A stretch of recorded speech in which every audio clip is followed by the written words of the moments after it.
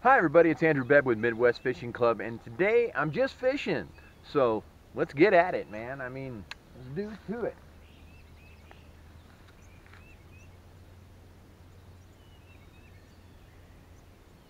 See if we can. Oh, good God, got something right off the bat. Got an inline spinner. I have no idea what we got here. We got a little bass. Little bass, not too bad. Right off the bat, there we go. Whoa, come here you. Let's get you back. Let's get you photographed and fishing an online tournament right now, so I got to get some measurements and weights. He's not very big, I think, but I think he'll get in the, I think he's big enough for the minimum.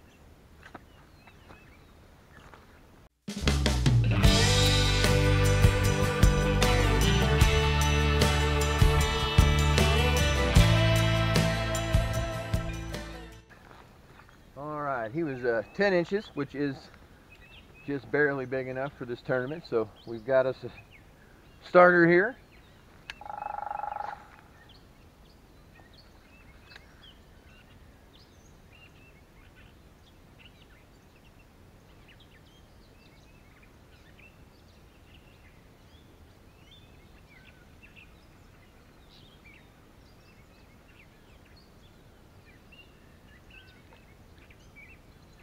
Nothing like getting going right on the first cast, man. That's always fun.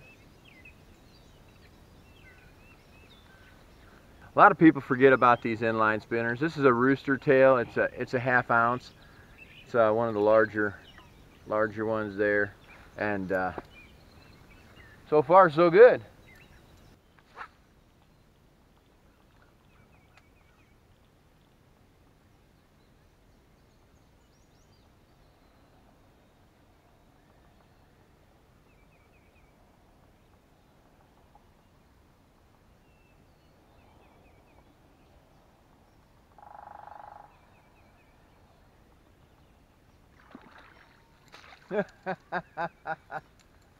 Got one right off the shoreline.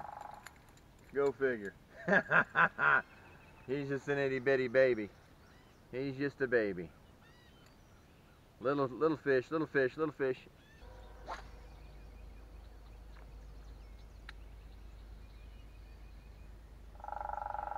Fish on. Little fish, but fish on. I may have snagged him. Either that or he's just that tiny. Oh no, he's just that tiny. Well, the little ones are hungry today, that's for sure. That guy's not even gonna make the scale here.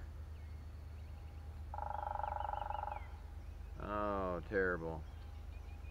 Man, he came up and nabbed that sucker though. Let's get him back in there real quick. Little dink. Dink, dink, dink, dink, dink, dink. Let's take this one bait and go for a walk. Having a pretty good morning, you know. Caught one on my first cast. That was always nice. Inline spinner seems to be working. I haven't caught anything big. 10 inches is big fish so far, which is not very big. Couple 7 and 8 inchers, little dinks, but you know, I told you this morning I was just out fishing, just wanting to have some fun, and that's what we're gonna do. We're gonna just try and catch a few fish, try some different stuff. I'm gonna probably bring the kids out later on this evening or later on today and have some fun. I just decided to get up early before chores because, you know, I can't come down here to the farm without doing chores. That's a no-brainer. And so we'll just see what we can come up with here.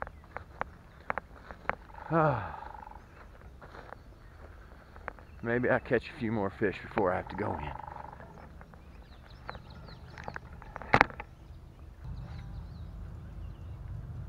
Oh, well, maybe I'm not staying with this inline spinner, seeing as I just put it in a tree.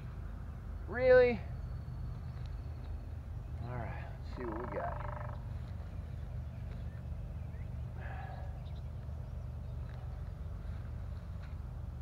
move spot. Leave all your tackle over there because you're going to use one bait, and your second cast gets away from you and you flip it up into a tree. Let's try something else. Well, as you can see, I made it all the way around with one bait. Second cast, I hung it up in a tree, and I bent the straight pin. It's the part of the inline. So now we're going to march our butts all the way back because it's not swimming true. I'll have to rework that and rebuild it later. Started out good, nothing big, but started out fun. Oh, trying to catch myself on some grass. Let's just see if we can't move along and catch us a bass. What do you think I should try? That's always my, trying to figure out. That's what it's all about, trying to figure out, what to use next, what to present, stuff like that. Let's figure it out. All right, we caught us a couple fish, nothing big, a bunch of short ones, but a few dinks, and I think I got one with 11 1/2, 11 3/4. That wasn't too bad. I mean, I'll live with that. Caught some topwater, caught some definitely with the inline spinner. So I had it was a good morning. I didn't get to fish as long as I want to because I got some stuff I got to get done too, but we'll get back with you later on in the day, and maybe we'll get some more fishing done. Until next time, keep your hooks wet and your stringers full. This is Andrew Bebb with Midwest Fishing Club. Have a great day.